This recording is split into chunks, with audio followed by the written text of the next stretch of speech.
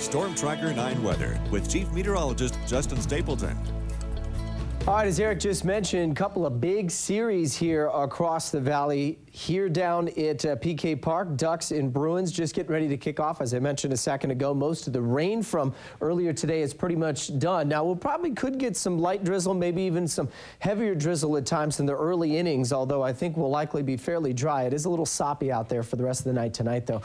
Same thing as you get up towards Corvallis, so the Ducks getting ready, or excuse me, the Beavs getting ready to take on their series this weekend. Also have the same threat, some light drizzle. It's going to be cloudy, kind of cool and damp tonight. Tomorrow and Sunday's game's looking a lot better as our weather will start to improve. So here's what we've got as we go in towards the rest of the night tonight. Most of the heavier showers, or what's left out there, is going to be up into the Cascades and up in the mountains, and then pretty much because it runs into the mountains and it gives a little bit of extra lift for it, a little upsloping shower activity there.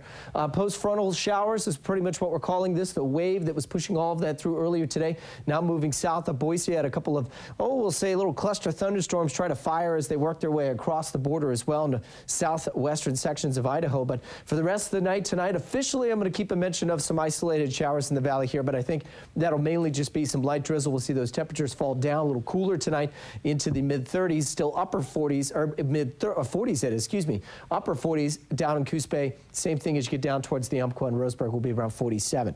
So the temperatures today only got up to 59 degrees as we expected. It was going to be a little cooler with the showers and clouds, even starting off as warm as we did this morning at 49 degrees, well above where we should be this time of year.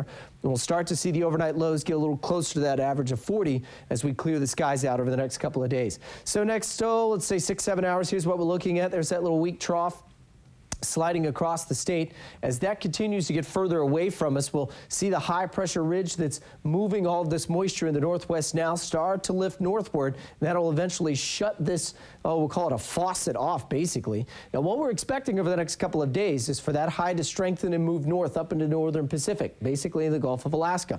We're also going to see some warm air start pulling northward out of California. You add both of those together, high pressure aloft means you start to clear out the skies, and it should be a fairly decent weekend. And in fact, if you're going to be doing some camping this weekend, the coldest spots will likely be up in the northern Cascades, where they could get some light to, we'll say, moderate snow showers early. Temperatures will be in the 30s, freezing levels, as you can tell, all between around 4,000 to 5,000 feet. So here's how it stacks up. Cloudy, light drizzle tonight, slow clearing for the Saturday period of the Oregon relays that a lot of the Duck football folks will be taking care of tomorrow.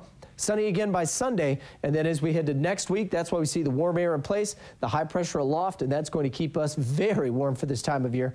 Wait till you see what we've got the 7 days. So the coast, morning drizzle at times tomorrow. It'll be breezy, but much drier by Sunday. Monday as well. Tuesday, Wednesday, mid-60s. Great days out at the coast. And then the winds switch, start to move in off the ocean again by late next week, but no showers just yet. In the Umpqua Basin tomorrow, we'll start off foggy, but should be able to break out some sunshine in the afternoon in the low 60s.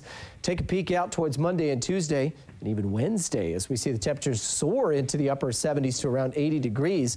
And then finally here in the Cascades, we'll see morning showers. Freezing levels of 4,000 feet tomorrow. Again, most of that shower activity will wrap up pretty quick. Bend and Redmond, mostly sunny tomorrow. Breezy for the next couple of days and mid-60s and very pleasant out in central Oregon and here in the valley.